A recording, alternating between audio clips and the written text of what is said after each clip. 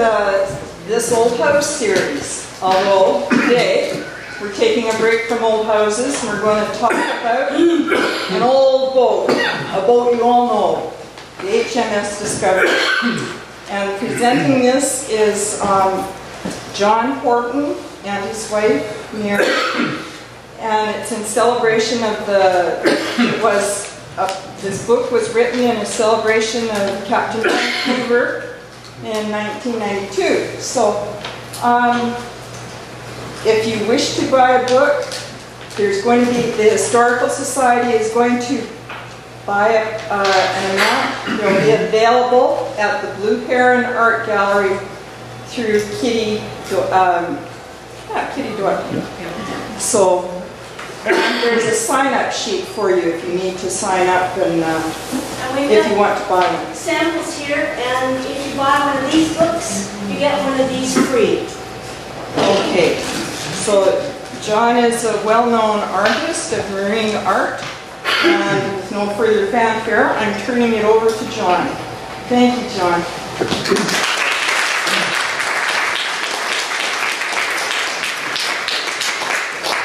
Good afternoon, everybody. Thank you for coming out on such a warm day. I'm sure you'd rather be in the garden picking blackberries or something. Anyway, Mary and I are very glad to be here. We only live across the border on the other side there, and we stay there with all you lovely people from our lofty position into Wasson. So, anyway, I'm going to talk to you today about Captain George Vancouver, and we will find out who the man was, all about the voyage of discovery, and it is all illustrated with paintings that I had done over the years. As I took Captain Vancouver sort of under my wing, as it were, in as much that I became quite obsessed with the fact that Vancouver's name had been blackened over the years, and it overshadowed his achievements, his great achievements. And so what we're going to do here is to try and put some of that to rights. Now this painting of Captain Vancouver is the only known picture, although there is even some discussion about whether this really is Vancouver. The painting resides in the National Portrait Gallery in London, and because it is unsigned, we don't know who the artist was, and because it is untitled, there's a lot of speculation that it may not be, but there's an awful lot of evidence in this painting that says that it is in fact Captain Vancouver. The first is, it's a naval officer in naval uniform, and you will notice that he's got a double chin. That in itself is slightly telling, because Vancouver suffered from an iodine deficiency. And if anybody has any medical background, you will know that can cause a goiter underneath and in the throat. And this is something that Vancouver suffered from. The other telling thing is that over on the far side there, on the globe, if you really study it, you will notice that it depicts the Pacific Northwest. Now, why would there be a chart of the Pacific Northwest on a painting done in the late 1700s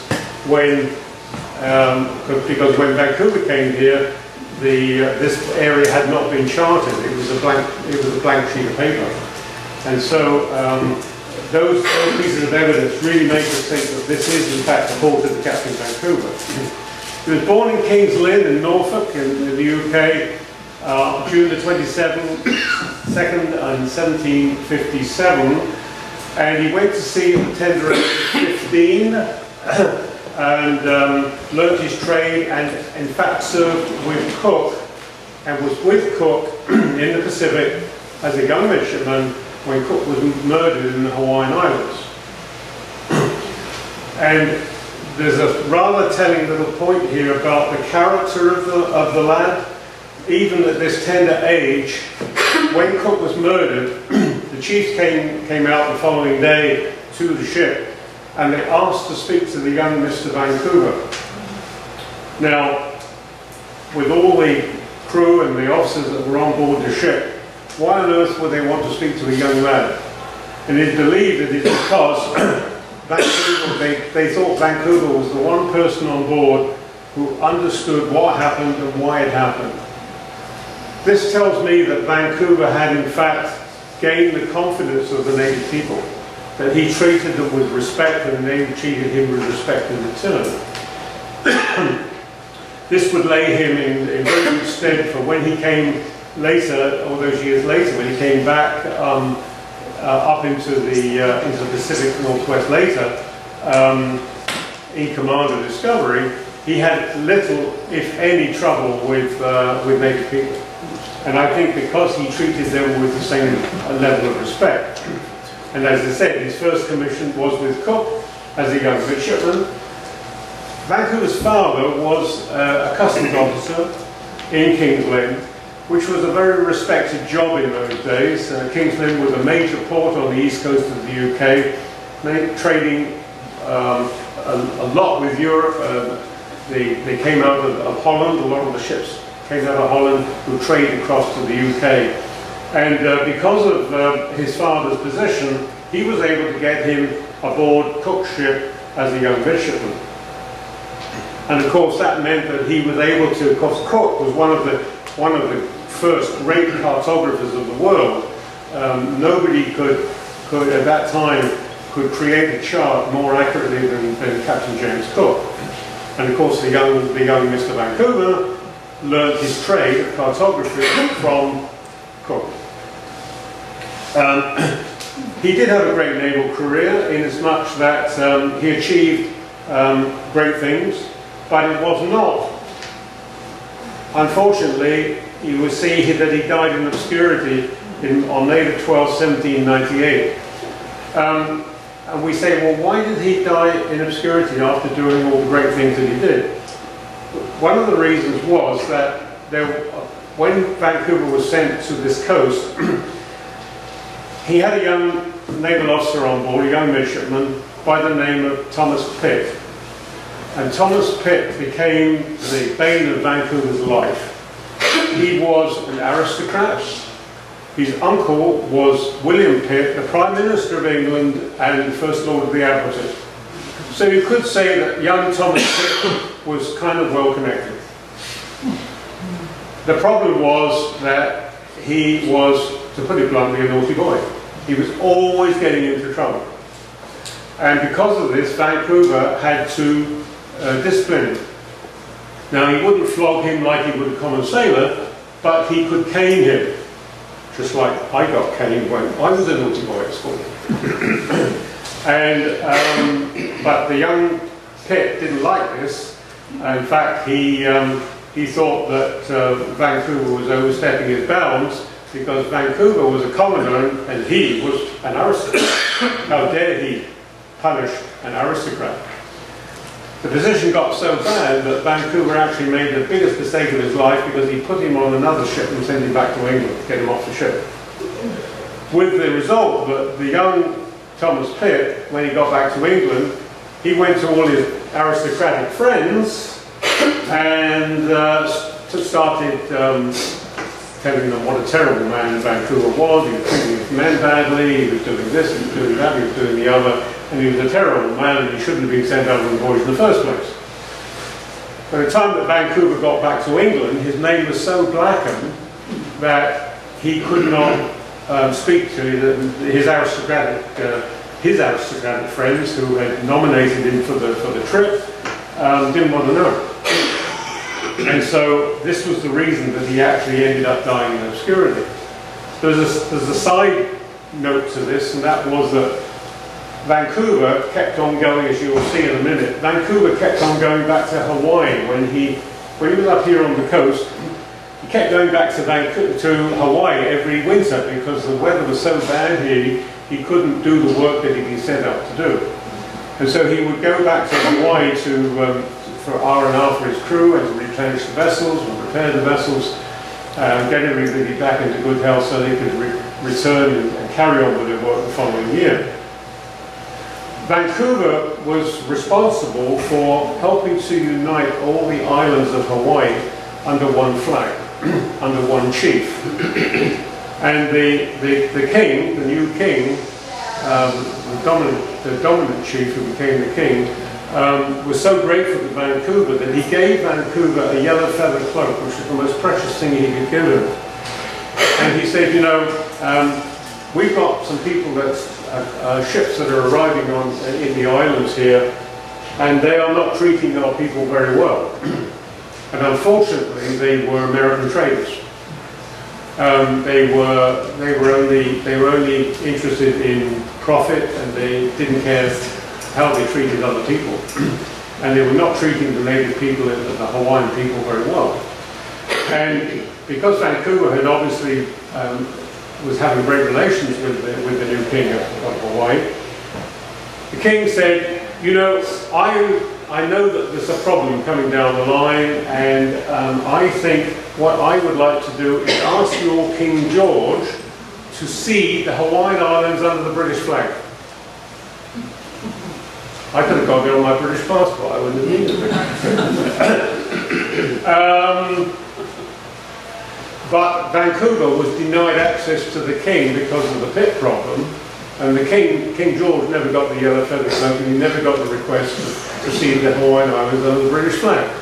However, as you well know, the 1700s, the King George British flag is in the Hawaiian flag to this day, and that's why it's there. As part of that respect that they had for Vancouver.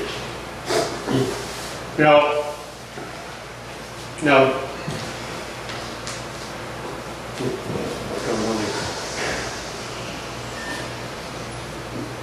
this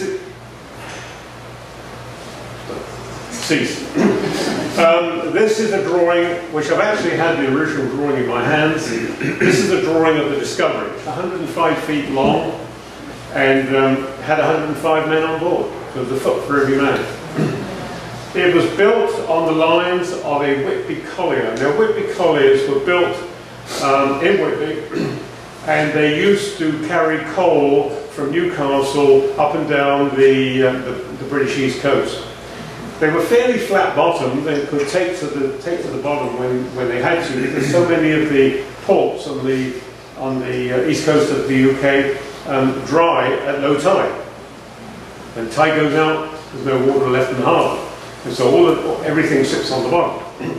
And so these ships could go into port on the high tide, unload their coal, and on the high tide they could go out again. Cook chose the Endeavour, which was also a Whitby collier, because he decided, told the Admiralty that the size of the vessel was right for the voyage, and that because of its shape, it could carry for its size a great amount of cargo, which if you're going off on a 5-year voyage, you have to do.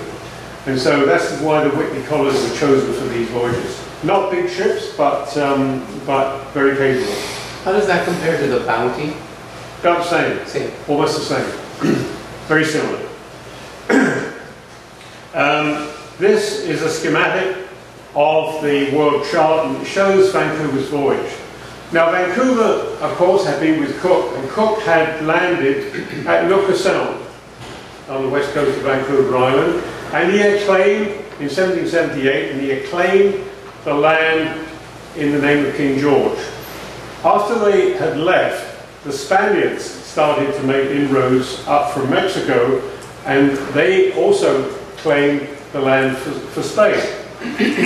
And it got to a point where Spain said that they wanted to control all of the trade that was done on the west coast. And the British traders were starting to go into Nootka Sound, and they were being denied access to it by the Spaniards.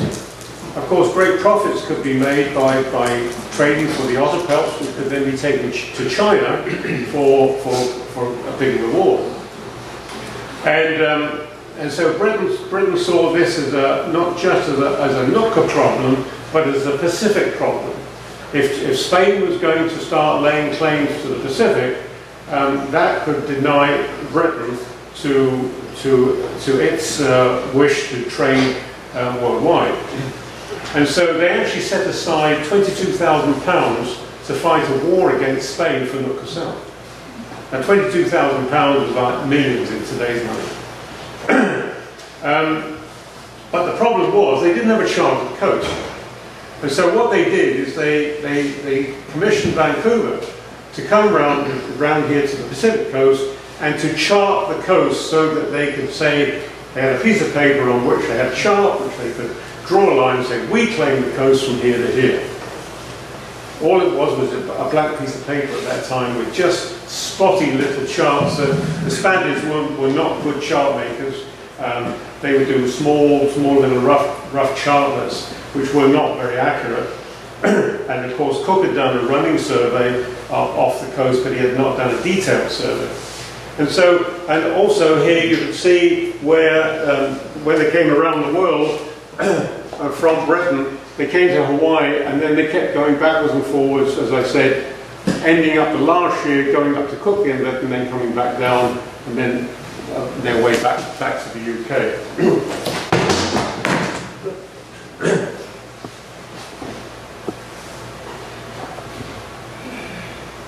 Now, this is the Great Chart, Vancouver's Great Chart. Of course, it was made up of many smaller ones, but this is the chart that he compiled of the Pacific Northwest. Now, you have to realize that this chart was done from the ship's boats and from the ships in 3 summers. 3 summers. And it's a phenomenon when you think that the lack of instruments that they had compared with today. That was all done by manual survey. And one of the things you had to do was you had to, on your piece of paper, you had to have a datum, a place to start. And you did that by astronomical sightings, and you would say, okay, this is our latitude and longitude from Greenwich. And then from there, you would measure by horizontal angles with a sextant. It's all done by trigonometry, and you all remember trigonometry from school, don't you?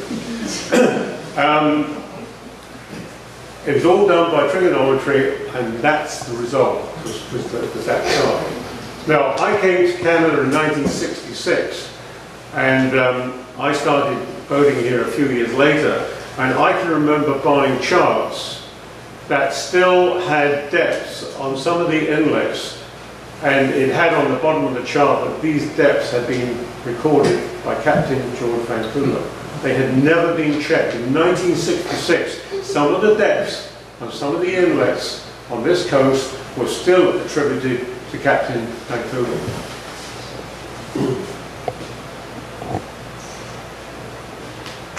Right.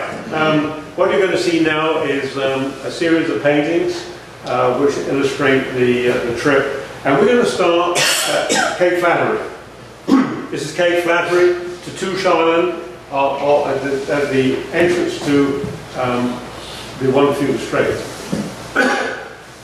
Now, when Vancouver was with Cook, when they approached the coast, they went in on the other side of Touche Island, on the south side of Touche Island. And when they tacked out, forced out by heavy weather, when Cook turned into the shore again the following day, they were off Nootka Sound. And that is why Cook missed the entrance by nip and tuck. He missed the entrance to the Wonderful Strait. All right. Now, when Vancouver came up, there's a rock there called Pillar Rock. And when Vancouver saw that, he remembered having seen that rock, and he knew exactly where he was. I've been here before. Okay.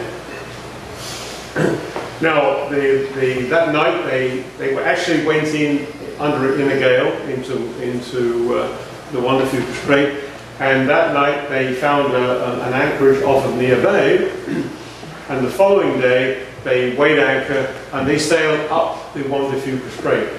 This painting shows the Chatham, which was 68 feet long and was the consort to the Discovery. She was, what they called it apple cheek, that is very round in the bow. She was purported to not be a very good sailor, but it was funny how very often she outsailed the Discovery. These are the Olympic mountains, and this position is roughly off of Victoria. And in his log, he said the weather cleared and they had a most pleasant sail. That's in Vancouver's log. Now, Discovery Bay is at the east end of the Juan de Fuca Strait, and on the Port Townsend is on the other side of that high land on the right-hand side there. Discovery Bay was Vancouver's first serious anchorage. They did anchor off of Dungeness, and by the way, a lot of these names are names that Vancouver left. All right? They were places, they were people, and commemorating occasions that Vancouver left. There's actually there's about 385 names that we use every day of our lives that Vancouver left on the coast. Mount Baker is one of them. Mount Rainier is another. Mount Hood is another. All named after admirals. All right? Admiralty Inlet. And he named this Discovery Bay after a ship. And he named that island off of there Protection Island because it protected the harbour. That bay was big enough to put the whole of the United States Pacific Fleet in the Second World War. It's a big bay, and it's very deep. But Vancouver went in there. Now, I've been in there in my own vessel, and I've anchored right here, and this little spit of land is exactly the way that Vancouver left it today. It hasn't changed whatsoever. And Vancouver would put a little encampment on there, and they would take the gunpowder ashore to dry it out because it used to get damp on the ship, and they might take the portable. They had a portable forge which they would take ashore, and the blacksmith would repair and make new fittings for the vessel. There's also this little pointed tent.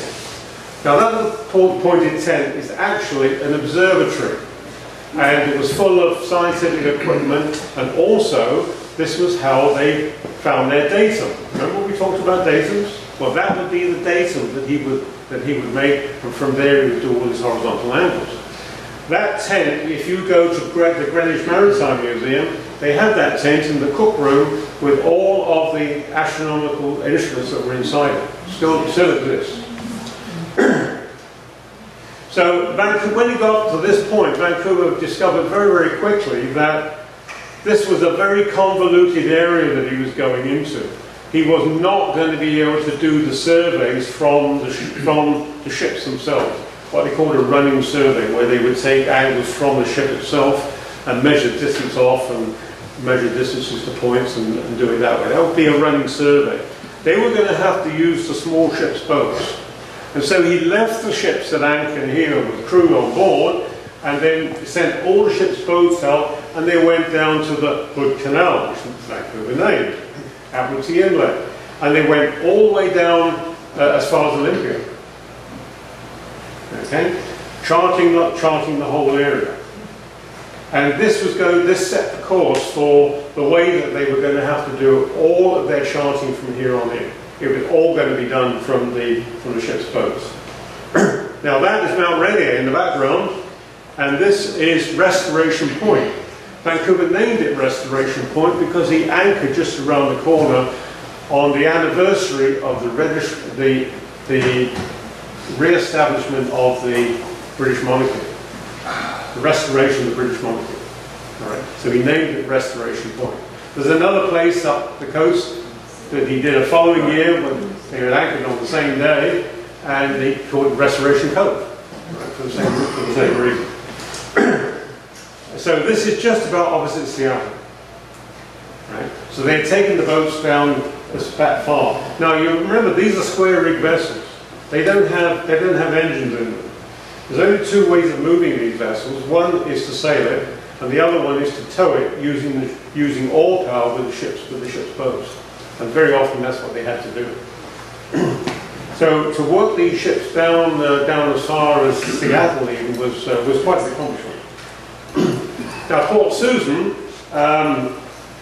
on the way back up, they were going into Port Susan when in fog actually, and Chatham was asked to lead the way, and the bottom suddenly came up and Chatham ran aground. And it so often happens, you know, here on this coast, especially if it's the mouth of the river, you'll get all the till coming down, and then the bottom will suddenly come up. Or 1 minute you're sailing in deep water, and the next minute you're very shallow. And that's what happened here. And so the ship, then the tide went out, the ship was left dry, and they would use an occasion like this to help do repairs on the vessel. The vessel was covered in copper on the bottom, copper sheeting.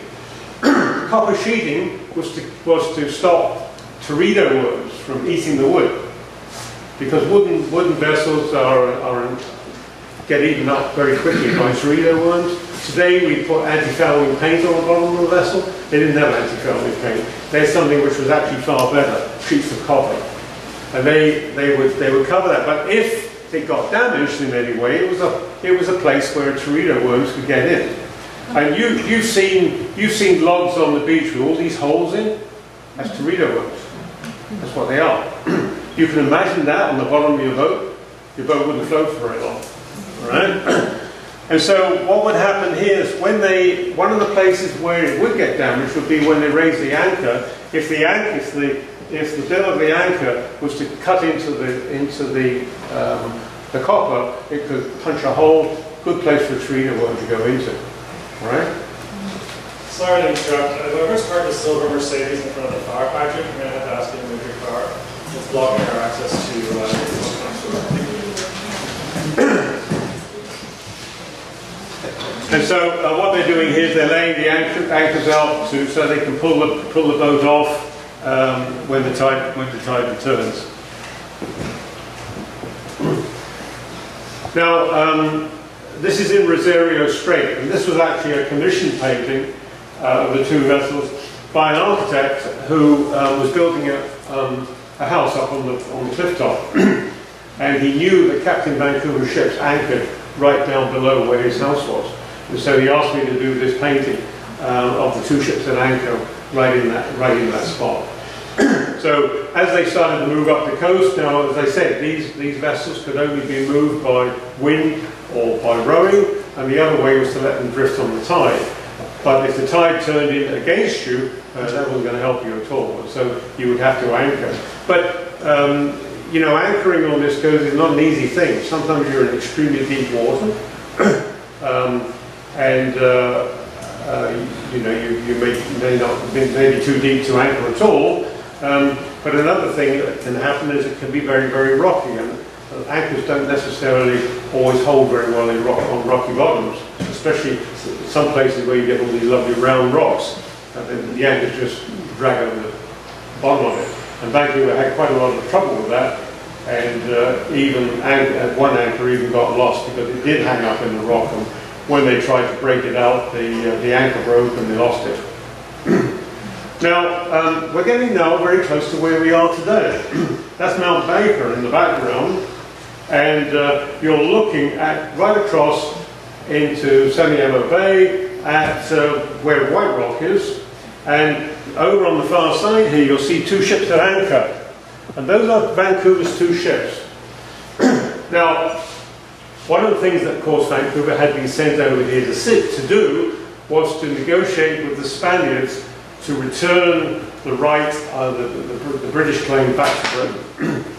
And the Spaniards themselves were starting to make inroads here on the coast, and these two schooners, the Sutil and the Mexicana, were both built in San Blas. They were 50, 51, 52 feet long, and built in San Blas, and they were coming up on Spanish exploration. And in the night they sailed past the two British ships that were at anchor. And Vancouver would meet with them later. Now this painting, and by the way, if anybody is interested, we do have a supply of limited edition prints of this painting, because that's the high land over on the far side here of the point, and this is Vancouver leaving his ships at anchor sailing up the coast, where he would go up, eventually up into what is now Vancouver Harbour, and further up, and then return to his ships. But this is them actually leaving the ships in what he called Mud Bay, and sailing up on that particular voyage. So these are the small boats leaving the ships early in the morning. Their morning would start about 4 o'clock in the morning, and they would then, if they could, they would stop at about 8 o'clock and have breakfast, and then they would continue on. And sometimes their days were 16, 18-hour days. They were long, long, long days. And of course they had to, sometimes they could sail the boats, but very often they were rowing them. So this is the ships, and that is Point Roberts in the background. Now, there's some discussion, and I've been doing a little bit of extra reading lately, about the point and the relationship and what the point was, and et cetera, et cetera. And it's interesting to note that the Spaniards called it an island. Vancouver called it a point. But in fact, I believe that it was theoretically still an island. Because 10,000 years ago, the sea went as far as Langley. Right? Delta, all this low land here, the Delta and Richmond, that was nothing but a marsh. So it was covered in high water. And this was actually called, at one time, Roberts Island. Right? Because it did, at high water, it had water all the way around it. And believe me or not, it's going to happen again. You know, we're talking about a 9-foot rising water level. Anybody that lives down on the point, you better start moving. Put your house up on the market now. Right? You'll get more money for your house before the flood than you will after.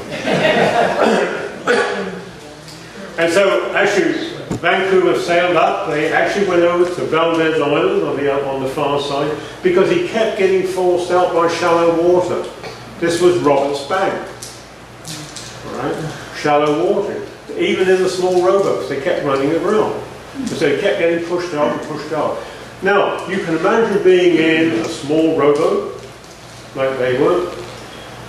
You know, your eye level was only here, and you're looking inland, and you've got this huge marsh. There are no trees, because they don't grow in the water, and it goes on and on and on and on and on. You can't see land, but you can see the mountains. And he called it Delta-like country. He believed that there was a big river coming up with it, which of course was the Fraser River. But he kept getting forced out. And the bank goes out 5 miles from today's dike. That's a long way, right? And remember, the rest of it, all the way to New Westminster, was marshland. So anyway, they ended up over on Valdez Island, and then when they came back, they landed at where the University of British Columbia is. They landed on what we today know as Wreck Beach, and they called it Breakfast Point. They stopped there for breakfast, and there wasn't any nudes there in those days, so otherwise they'd stayed longer, I'm sure. Anyway, from there, after breakfast, they continued on into the inlet, and they went into the Narrows, and this is the entrance to what we now know as Burrard Inlet, which Vancouver named Burrard's Inlet. That is Grouse Mountain, which he thought would be a good ski resort. And this is where the Park Royal Shopping Centre is, and he also thought it would be a good place for a shopping centre one day down the line. This, of course, is Sidewash Rock, and the legend is that this was a native who, for his kindness, was actually turned to stone. I don't know why that computes anyway. But if you can see here, there's a man there with his arms folded, right? That's Sidewash Rock. Of course, you can walk all around here now, the seawall. There's some smoke in the background for those. That would be the village. They're burning trees down the Park Royal Shopping Centre. No, that's where the village was, at the mouth of the river.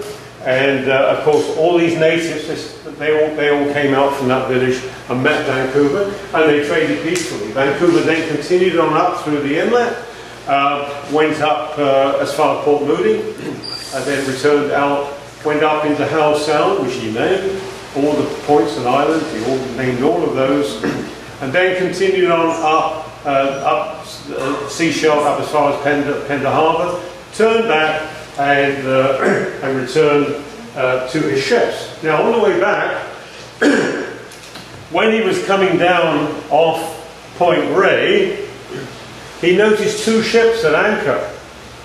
And he thought, oh, that's funny.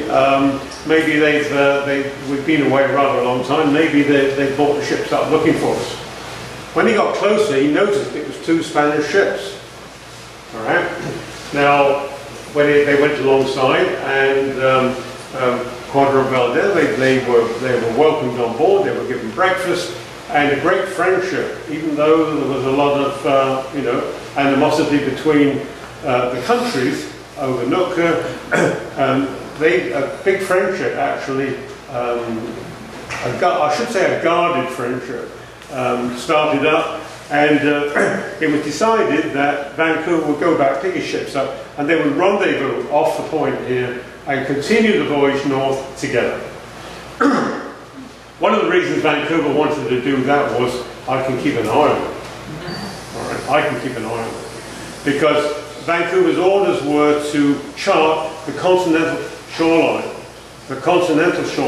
the mainland, not the islands that lay off. He wasn't terribly interested in the islands. Because also they had said to him, oh, while you're up there, if you happen to trip across a stretch of water that might be the Northwest Passage, that wouldn't be a bad idea either. Right, so he was also looking for the Northwest Passage. Any of these inlets could have gone through the continent to provide that passage. Anyway, so Vancouver joined with the Spaniards, and they continued north. Now this is a brand new painting. You're only the second group to see this. I just did this as a commission, delivered it to the client yesterday actually, and it's the Discovery, the Chatham, and the 2 Spanish vessels in Desolation Sound. Vancouver named it Desolation Sound because he found it to be a very desolate spot. There were no fish that year, so they couldn't catch any fish, but he found very little wildlife, not even many birds. They called it Desolation Sound.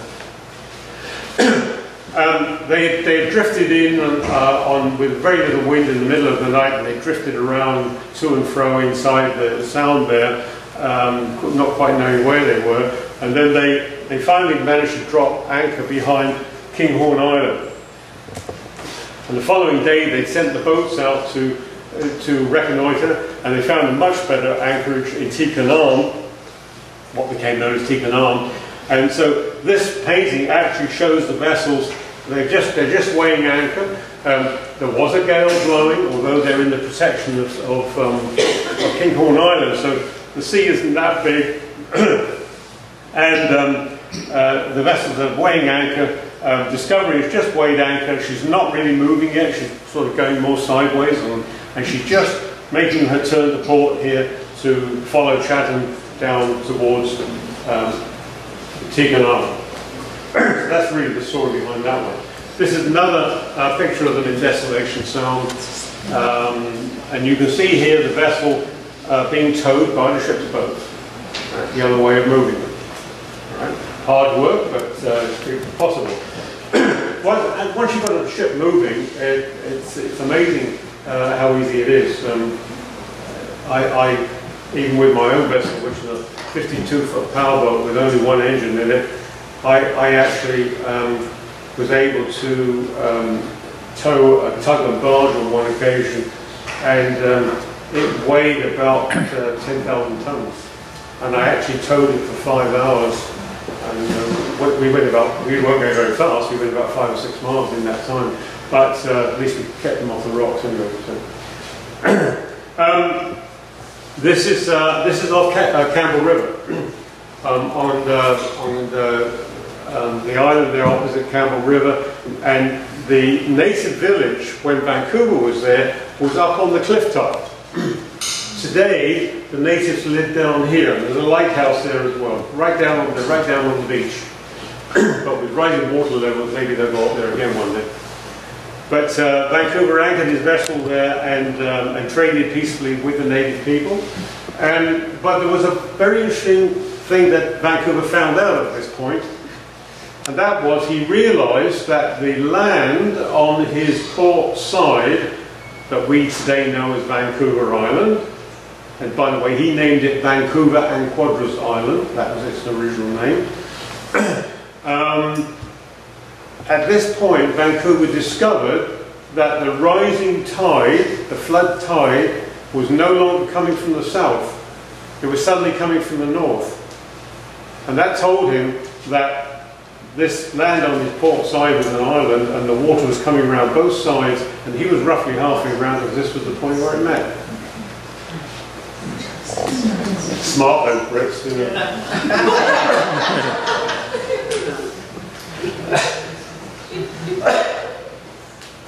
Got to get my little digs in occasionally. Okay, after you go through, there's a place where Menzies Bay that he named after. When you go past Campbell River, you are in Discovery Passage. I wonder where that name came from. And when you go into Seymour Narrows, there's a big bay in there called Menzies Bay. Menzies was the botanist on board Discovery that had been put on there to collect all the flora and fauna and seeds and record all the botanical things that they found on their voyage. So Vancouver named it Menzies Bay in his honour. Now, when you go, once you've got through Seymour Narrows, and unfortunately, in all the reading I've done, I cannot find any reference to going through to how Vancouver got his ships through Seymour Narrows. Of course, in those days, Ripple Rock, that big rock that used to be right in the middle, was still there. Right? And even today, when you go through, the water is.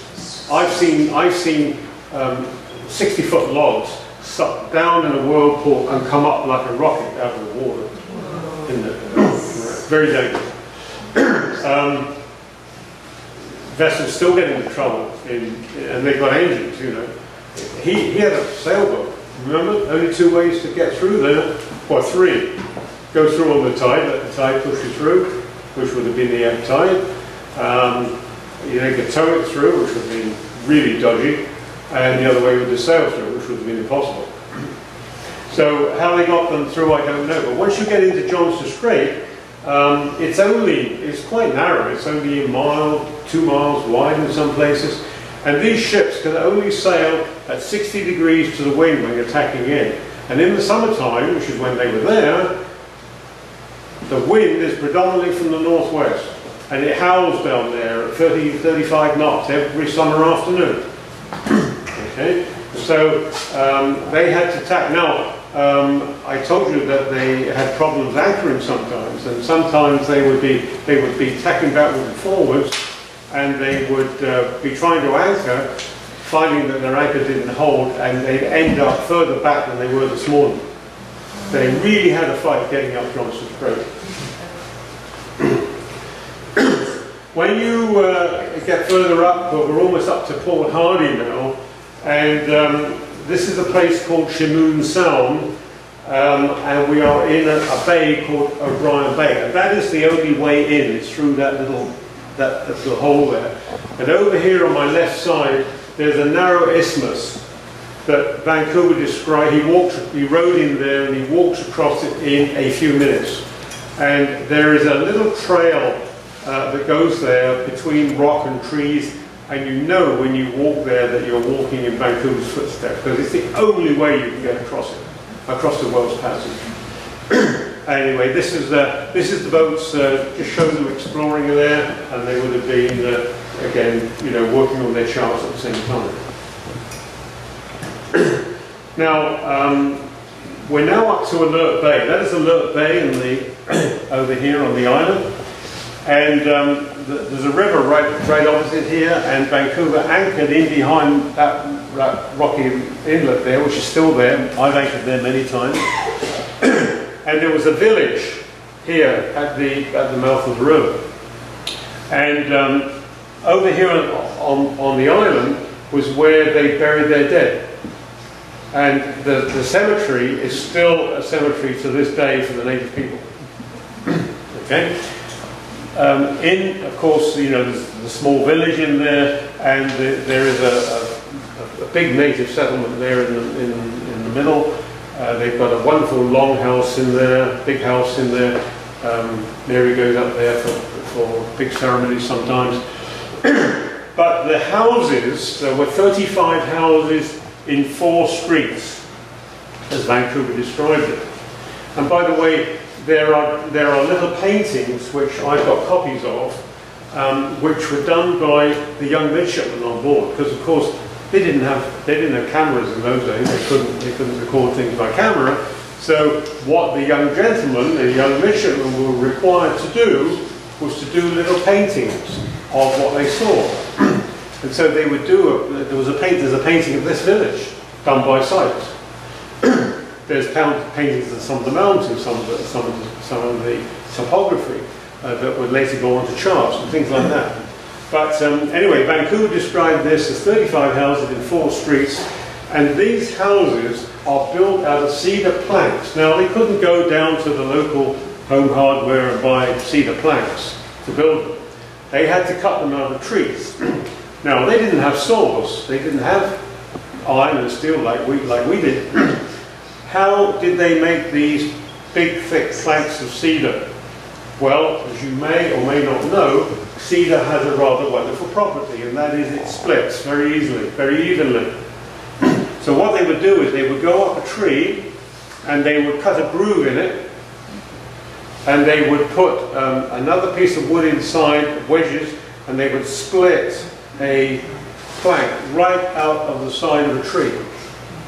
They would just take one plank out. They'd go and do it to another tree. The tree didn't die. The tree went on growing. All right? We called it selective logging. You know, we've got a lot we can learn from these people, haven't we? And so that's how they made the planks for their houses. But not only that, but they were sewn together with cedar rope. The cedar gave the native people everything they needed. They made baskets out of it, they made rope out of it, and they would bind them together against these vertical posts. But it was very easy to disassemble it very quickly. You could load the whole house into a canoe and take it somewhere else.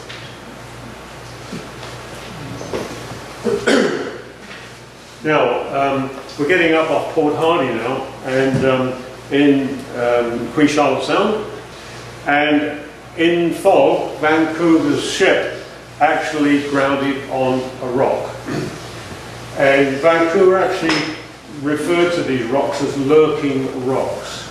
And if any of you are boaters, you know that on this coast there are an awful lot of lurking rocks waiting for you. Of course, he didn't have a chart like we do to tell us where the rocks are. He was finding them either with a leaden line or with his own ship. And on this occasion, they found it with the ship. The sound at this point is open to the open oceans, the Pacific Ocean. And they were very lucky that the swell was very slight. If there'd been any great swell running, that ship would have pounded to death in very short order. All right? And so they managed to lay anchors out, and on the next high tide, they did manage to float off. But they had to de-rig the vessel and use the spars to prop the ship up. They would also throw overboard everything they could, the water, fuel from the galley, which was probably coal or wood, and things like cannon, which were heavy. They would put those over the side, but they would mark them with a barrel so they could pick it up later on. Right? They did manage to get the ship off, and the following day, the same thing happened again, this time to Chatham. They go all through it again. They actually, you know, to rig a ship like this takes several weeks. When they unrigged it to do this, Vancouver gave his men 3 hours rest after the ship was refloated, and then they all turned to re-rig the vessel, and within about 10 hours the ship was totally ready to continue its voyage.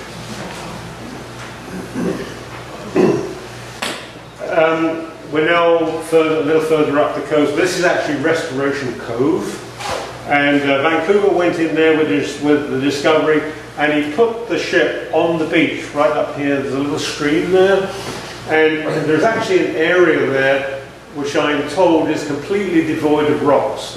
All the rocks are being cleared. It's about 100 feet long and about 30 feet wide. And we believe that that is the spot where Vancouver put his ship, that he cleared all the rocks away at low tide before he put the ship on the beach. And so this was sort of a, if you like, a romantic painting, hopefully in the moonlight, with the ships at anchor after all the work has been done. Now, at the end of the first year, Vancouver managed to get around the top end of Vancouver Island. Now, of course, he knew where Nootka Sound was by latitude and longitude because he had been there with Cook, remember. And so he sailed down to Nootka Sound where he knew that the Spanish were waiting to do their negotiations, continue the negotiations for the return of the Sound to the British flag. And so here's Discovery sailing in to Friendly Cove. There's a Spanish vessel at anchor there. There's a fort where the lighthouse now stands. They had a fort there, and they're actually firing a salute. They're not firing in anger, they're firing a salute, and Vancouver ships would have replied. We have the Chatham got in there first. She's already at anchor. We have the Dauntless. Now the Dauntless, HMS Dauntless, was sent from Hawaii with supplies to resupply the Discovery. That was pre-arranged. And also a vessel called the Three Brothers of London, which was a British trading vessel, and you see them there loading otter pelts that they purchased from the native people. And this is the Spanish pilot helping Vancouver get into harbour safely. The Gardner Canal. Now, Admiral Gardner was one of Vancouver's great patrons. He was the admiral that said, Vancouver's the man for the job. This is who we will send on this voyage. And he named the Gardner Canal after him. And even if you go there today, it looks much like this. Of course, the glaciers have receded somewhat, but the water is still a very aqua blue because the glaciers are still up on the top of the mountains, 3,000 feet up, and we get these wonderful waterfalls coming down from great heights, almost like, I remember writing in my log once, the first time I was there, it looks like maiden's hair hanging down the cliff.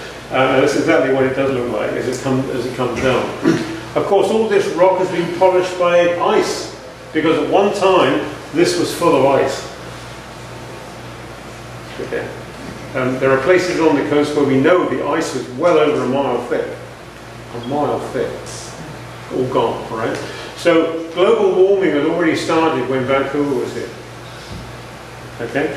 So anyway, one of the things that they did in the second year was they found out that the climate here was it was still very wet and windy and what have you, and life in the boats when you're away for 2 or 3 weeks at a time on the boats wasn't very comfortable, and so they actually made these canopies to go over the ships, because sometimes they couldn't even get on shore to camp for the night. They would actually have to sleep in the boats. Pretty uncomfortable stuff. Kitimat, where the big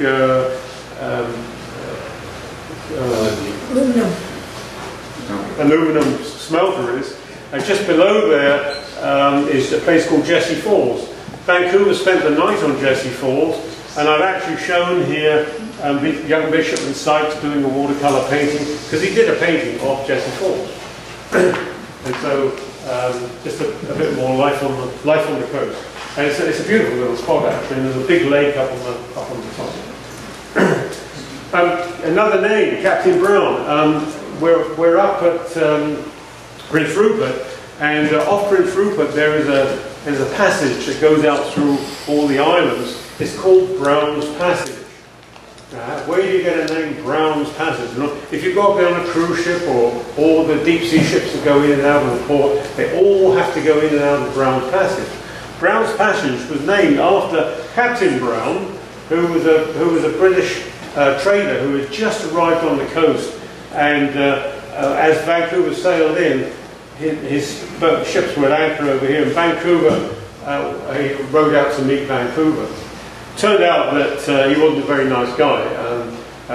There was a couple of occasions when the natives didn't trade the way he wanted. They were asking for more than he was prepared to give them, and so to make them understand that he meant business, he cannonaded the village.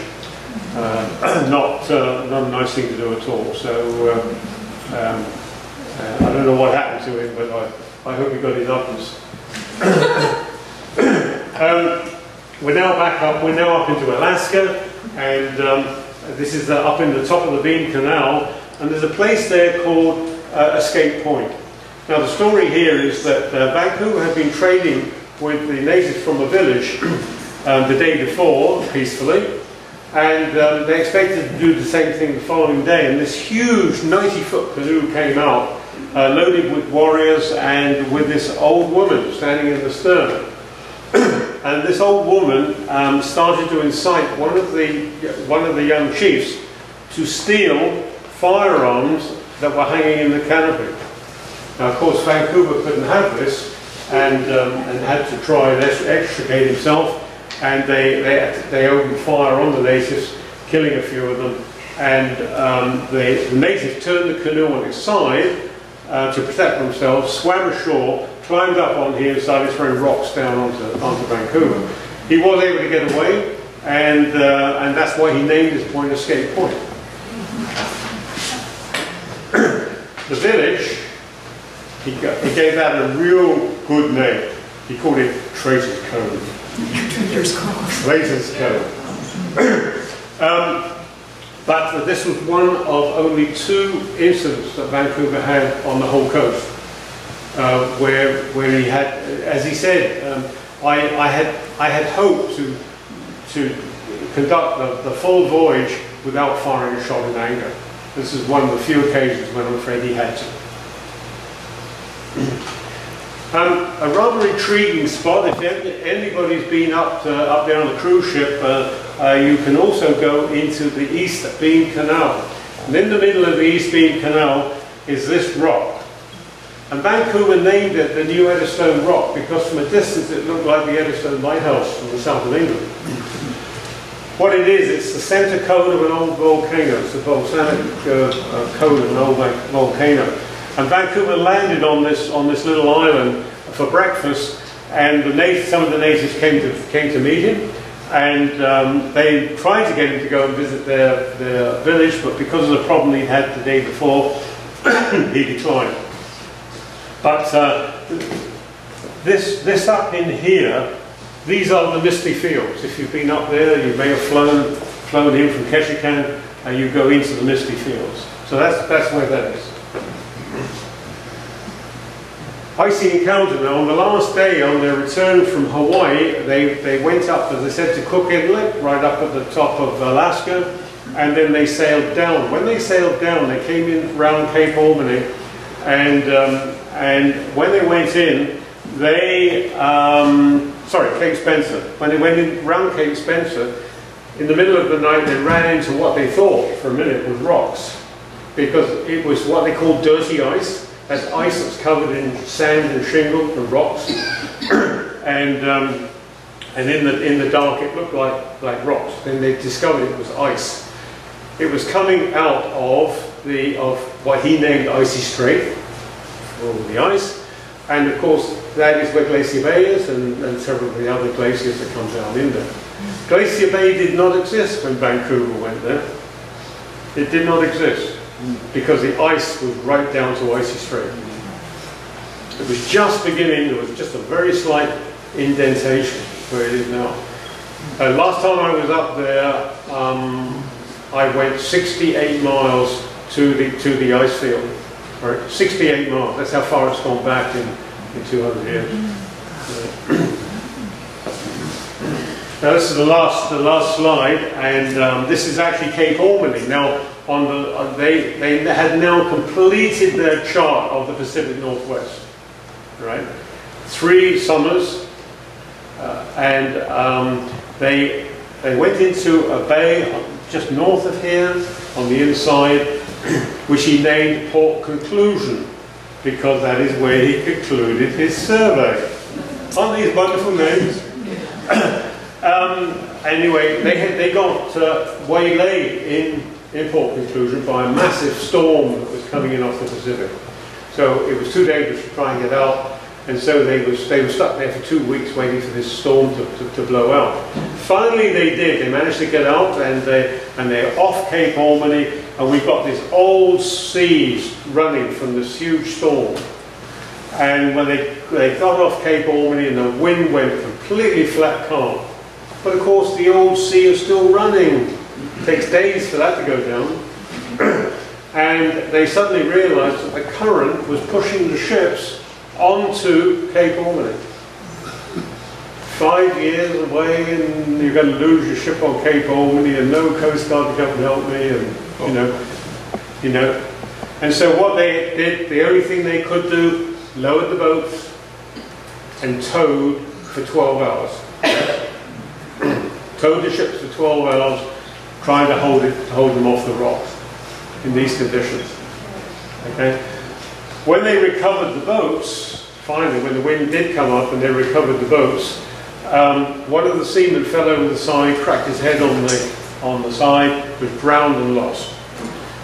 His name was Able Seaman Wooden. Able Seaman Wooden.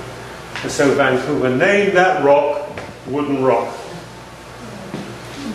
And it's still known as Wooden Rock. So rocks aren't always made of rock, sometimes they're made of wood. So, oh, that's a shot of somebody I know. And this is the boat that we explore the whole coast on. And in a big refit right now, following an accident, but we actually do search and rescue in the area. And we help a lot of people out here in the waters off from Port Roberts right the way up to Vancouver and up the Fraser Road. So it was actually built in Pearl Harbor in 1944. It was actually used by Admiral Nimitz. It was on 2 aircraft carriers. So a little bit of history there as well. What do you call your boat? It's called the Season Lifeboat because we do lifeboat tuning. Okay. We've done 871 rescues with that one. Yes. So that is my presentation.